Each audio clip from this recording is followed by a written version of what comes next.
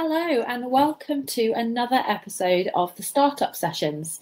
My name is Colette Broomhead and I'm a startup strategist. I work with people who want to create an online business, doing something they love, and to quit their 9-to-5 for good. And tonight is all about one key foundation that you need when you're just getting started with your business, and that is an email list. I'm going to hang around for a minute or two just to see if anyone wants to join me live. I see someone already has. Hello. Do say hi. And I'm just going to take a moment to sort out my screen. I'm attempting to use BeLive again. Those of you who watch regularly will know that I use BeLive for some of my lives. I've never yet managed to work out how to connect my microphone. I can connect my webcam, but for some reason it won't let me connect my microphone. So I'm using my laptop mic, but hopefully that should be fine. Hey Wendy, lovely to see you. So I think we're just about sorted. Now, if you're watching this live or if you're watching in the replay, let me know if you already have an email list. And if not, if it's something that you are planning on getting started with soon, I'd love to know. So let me know. So before we dive into, so I'm talking about email tonight, and in particular, how you can get your first 100 email subscribers. So before we dive into that, I dug out a few interesting email statistics, because after all, email is one of those things that I think people put off. It's something that people aren't perhaps sure why they should bother with. It seems like a lot of effort, perhaps even a lot of cost. And a lot of people tend to sort of prefer social media and think, well, I don't need email because I've got Facebook, I've got Twitter, so I'm not going to bother with the email side of things. So before we actually start talking about how to build an email list, I'm going to talk a little bit about why you should build an email list. So let's start off with three excellent statistics that I have for you. So I'm just checking my notes here in case you're wondering why I keep glancing off in a different direction. So first of all, let's talk about return on investment, or ROI as it's known in sort of marketing terms. The return on investment for email, for every dollar spent on average, the ROI is $44. So for every dollar spent, you will get $44 back. Obviously, that's an average, but not a bad return, I'm sure you'll agree. And in fact, that ROI is 3 to 4 times bigger than the ROI that you'll get with social media. So email really is a powerful tool, especially when it comes to selling. Now, how much is an email address worth? So every time you get an email, someone subscribing to your email list, how much on average is that email address worth to your business?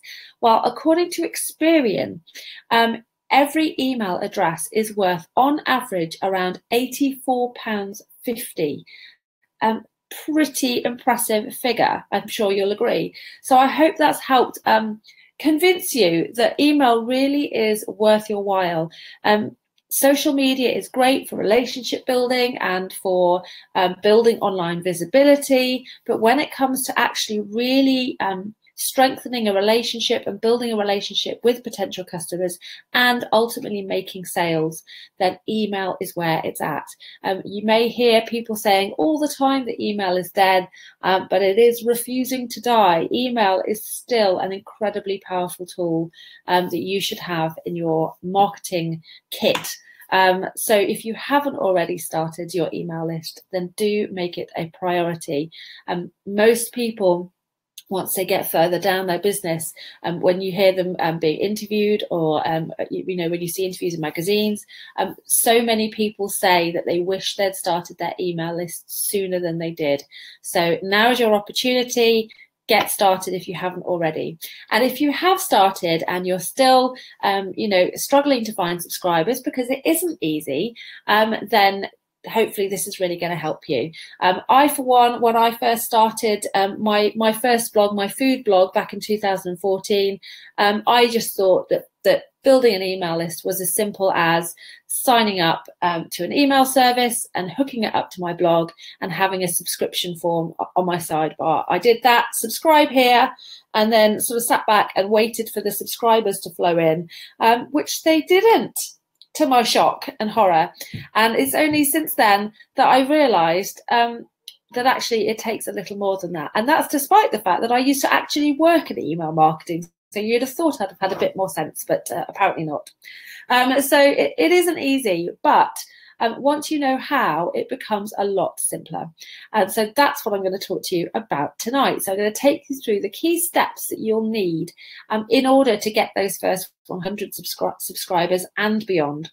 So let's start off with number one. Now, this is really important, and if you watch many of my Facebook Lives, you will know that actually this is number one in most of my Facebook Lives, no matter what it is I'm helping you with, and that is understanding who your ideal clients are. And the reason that this is key is because you don't want just anyone on your email list. The only reason, or the only way it's going to be as impactful as I've described, and it's going to be that powerful selling tool and marketing tool, is if you're actually speaking to people who are your ideal clients in the first place. So an email list that's full of people who don't actually care about your business is useless. You want people on your list who care about your business and who have signed up because of something related to your business that they're interested in. So first and foremost, understand who your ideal clients are and make sure that it's those people that you are trying to get on your email list and that you're targeting. Okay, so that's point number one. If you have any questions along the way, whether you're watching this live or in the replay, then do feel free to pop them in, and I shall make sure that I answer them either now while we're still live or afterwards when I'll come back and check. So do feel free to ask questions. And I'm just going to check that I am where I should be and that I am still there.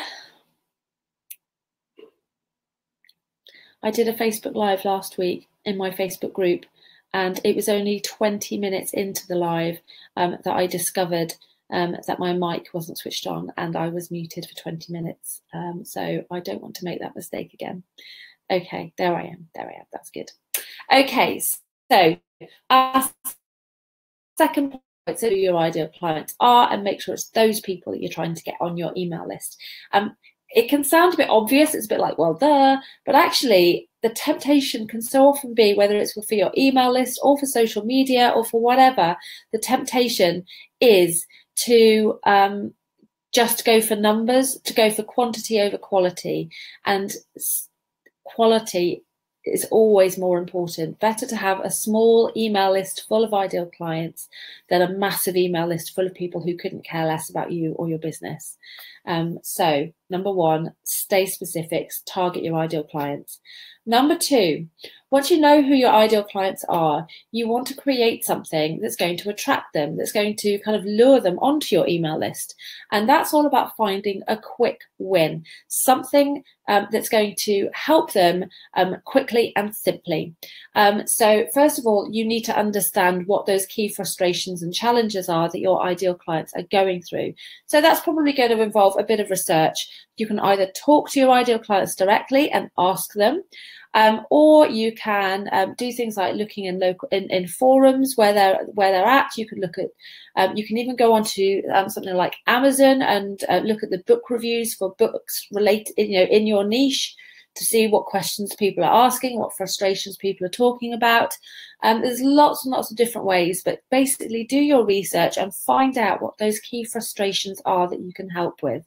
And then think about something that you can do that's going to give people a quick win. And usually that's going to come in the form of something like a checklist, a cheat sheet, a template, a swipe file, something like that, something where you can take a problem that they're having and you can solve it really quickly, so that they can literally take your lead magnet, as it's known, or freebie, or whatever you want to call it, and have a result from it very quickly. Okay, so have a think about what that might look like for you in your niche and for your ideal clients.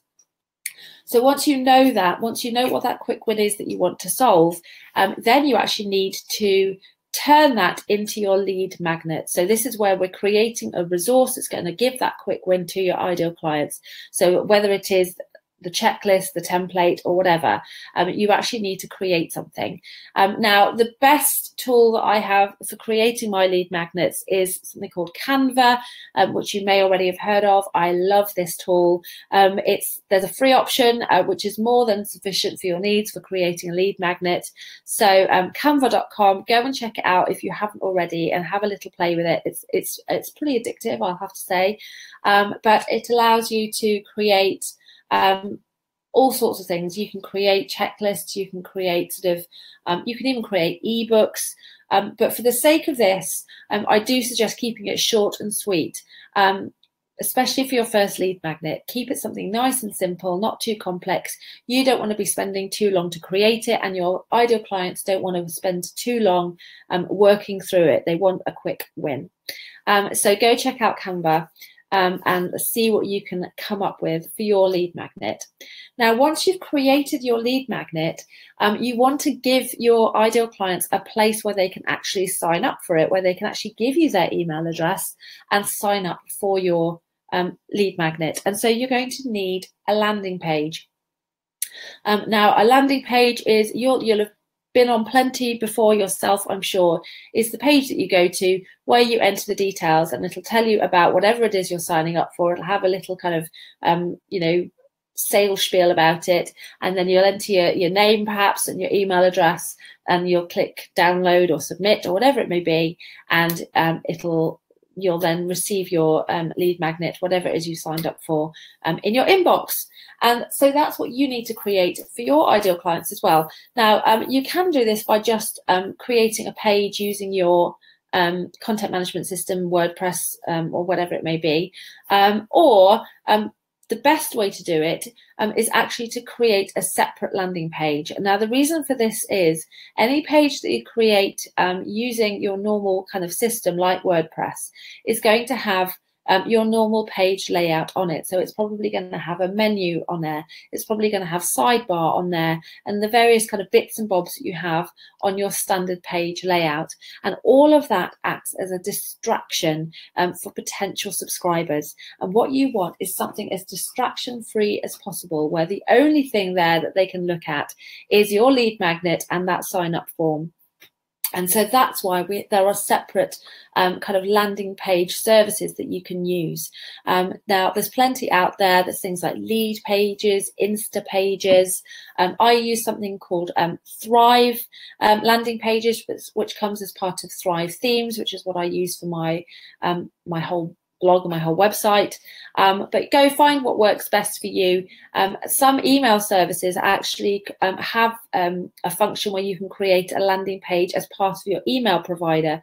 So my email provider is ConvertKit, and they allow you to do that. So you can actually create a landing page through them. So find whatever works best for you when you're just starting out. It doesn't need to be super complex. It doesn't need to be super expensive. So do your research and find what works best for you. And once you've created your landing page, you're then going to obviously include a sign-up form on there, and you're going to connect that to your email provider. Now, if you don't have an email provider yet, don't panic. Next week's show and next week's blog post is going to be all about how you can choose the perfect provider for you and your business, because there's a whole raft of choices out there, and it can get a bit overwhelming knowing what you should be looking for, and knowing how on earth to choose. So that's coming up next week. So if you haven't already signed up for an email service, don't panic. If you have, brilliant. It's just a case of connecting your landing page to your service. And then you need to drive people to it, and you need to actually tell people that your lead magnet exists, and you need to get people to sign up for it. And there are tons of ways you can do that. So first of all, you can do it through your own content. So whether that be blog posts, podcasts, videos, whatever it is that you do to create content in your own business. Create a lead magnet that is, or create content that is relevant to the lead magnet that you've created. Now, if you're just creating one for now, you want that lead magnet to be fairly general, a kind of fairly high level freebie that's going to appeal to pretty much all of your ideal clients. And therefore, it would be relevant no matter what content you're creating, if that makes sense. Let me know if it doesn't.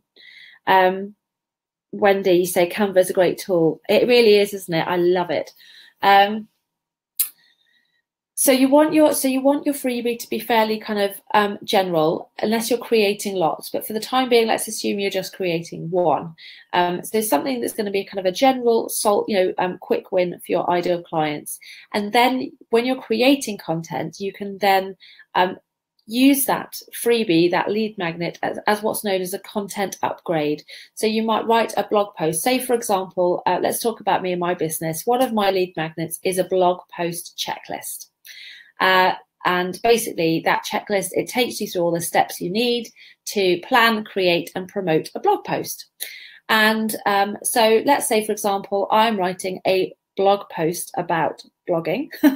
I can then perhaps it's about how to get more traffic. So I've written my blog post about how to get more traffic. And then very naturally, I can say, and if you'd like this great checklist I've created that actually gives you a step-by-step guide, you can get one here. And you see how natural that is. People who are reading your blog post are already interested in blogging, otherwise why would they be reading it? And so for them, it's like a natural next step that they're going to then want to get that checklist as well. So you see how it's just a really nice flow. So think about how that might work in your own business, about the topics that you're going to create content around and how those will naturally link to your lead magnet and how you can naturally talk about your lead magnet as part of that content. I hope that makes sense. Again, let me know if not. Any questions, I'm happy to answer. Another way that you can promote your lead magnet is actually on social media. So if you've got a Facebook page, Facebook group, whatever social media channels you're on, then tell your followers about it. Let them know that you've created this fantastic resource and how they can get their hands on it. Using other people's Facebook groups as well can also work, although obviously you need to be careful with that so you don't come across as spammy and sleazy. There's plenty of that around. I'm sure you've come across it. So make sure you're checking the group guidelines, the group rules, and you're not doing anything that you shouldn't. Most groups tend to have spy groups on a Thursday. If you're not already a member, business class, come and join. So keep an eye out for those promotional threads and get, chat about your lead magnet in there. Now, one thing not to do is just to drop the link without saying anything. I see that an awful lot. And you want to tell people why they should be signing up. What's this going to do for them? What's it going to help them with? Make sure you create a little introduction for it rather than just dropping the link and running, because people are much more likely to sign up if they understand what it's there for and how it's going to help them. So social media, that's another great one. So we've got your own content, we've got social media. There's also third parties, should I say, where you can promote it. So for example, if you're guest posting, if you're doing a guest blog post, now we talked a lot about that a couple of weeks ago, then you might want to use a link to your landing page rather than just your home page in your author bio. And that can be a great way to increase your subscribers. Equally, if you're being a guest on someone's podcast, the same can apply. Whatever you're talking about, if you have a relevant lead magnet, you can just bring that up naturally. And by the way, I've got this great resource. If you're interested, I'll send you the link so you can put it in the show notes. Whatever it may look like. So that can be another great way to promote your freebie. So there's tons of ways. I hope that helps. I have created a blog post on this as well. So if you'd like more information, I will pop a link to it in the comments when we're finished. And also I have created a lead magnet just for you. So this lead magnet is a lead magnet checklist, and it takes you through step by step how to create and set up your very own lead magnet. So if you are interested in getting your hands on that, then I will leave a link in the comments for that as well, and you can go and grab a copy. So I hope you found this helpful. Again, do say hi if you're watching this live or in the replay. Pop any questions down and I'll always come back and answer them. And I shall see you next week. Take care. Bye.